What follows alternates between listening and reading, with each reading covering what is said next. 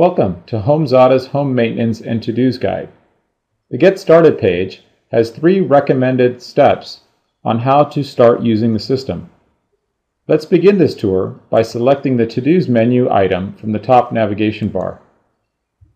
On the left side of the screen are 5 features that work together to manage and maintain your home.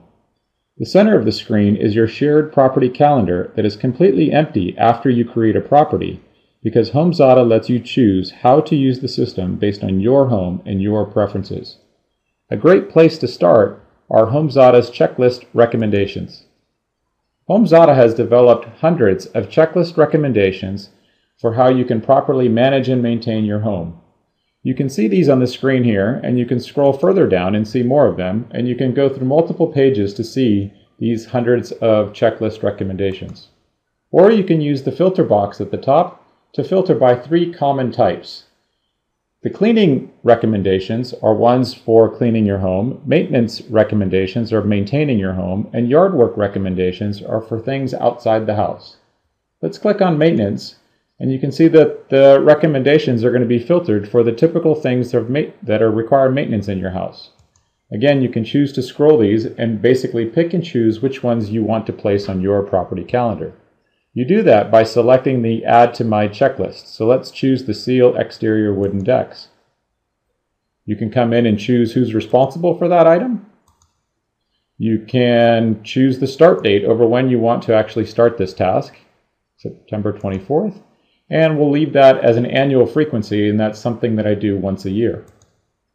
And it's as simple as that. It's been added to my property calendar.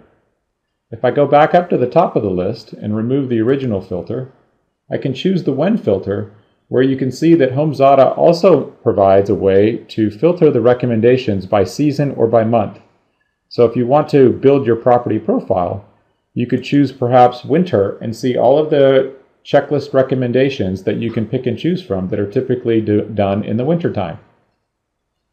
You can also remove that filter and choose the search box to search for keywords like ventilation.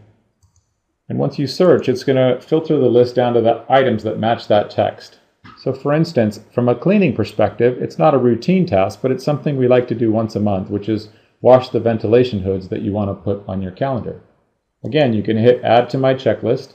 This time we're going to type in somebody else's responsibility, Frankie, and we can again choose to change the default frequency if we want, but we'll leave it for monthly, and we will choose a default start date of the 21st. Now we've added 2 checklist recommendations to My Property Checklist. And the way you can see that is by going to the left navigation item called My Property Checklist, and there are the 2 HomeZada recommendations that we have accepted to My Property Checklist. HomeZada also provides you the ability to create your own checklist.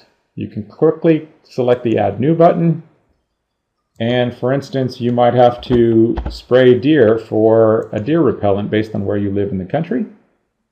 And you could say that that's a yard work item, and we'll say that Hank is going to be responsible for that, and that is typically done in the front yard. Up at the top, we can choose the Schedule tab, and what's important here is choosing the frequency of your own checklist items. How often are you going to perform this task? We'll say we're going to do this monthly as well, and we'll also give us a start date of this Saturday. And now we hit Save Checklist, and now we've created our own checklist.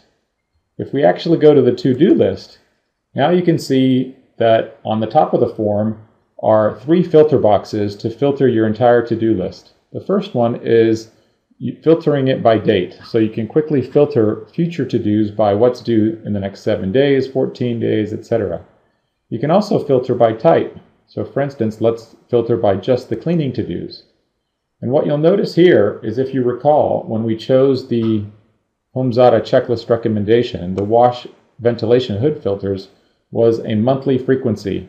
What HomeZada has automatically done is created 12 specific to-dos for each month for a reminder on your property calendar.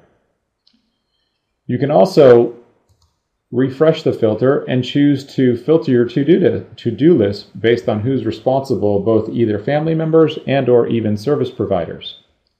Once you start using the to-dos, you can quickly go to the right-hand side of the screen, and if you've completed a to-do, click on the Done button, and it'll instantly allow you to mark that as a completed to-do. If you want to snooze a to-do, you click the snooze button, and it will add 7 days onto the to-do. If you want to delete a to-do because you don't feel like doing it this week, you just click the X button and you delete it. Now if we go back up to the to-do calendar, the calendar is the exact same view of your to-dos as the to-do list. It's just showing it to you in a calendar view versus in a list view. So up at the top, you can choose to scroll to different months from October back to September. Up in the upper right, you can again choose to see it by month or by week or by day. And you can also choose to filter your calendar based on type and responsible, so you can see who's responsible for what. Also on the to-do calendar is you can drag and drop items if you want to move them. So for instance, maybe something comes up this weekend and you're going to delay that task to the following weekend. Just drag it and drop it to that date. You can also click on a task and it'll actually drill down into the specifics of that task, where you can actually make some more edits here as well as if you click on any empty date, you can actually create a brand new to-do.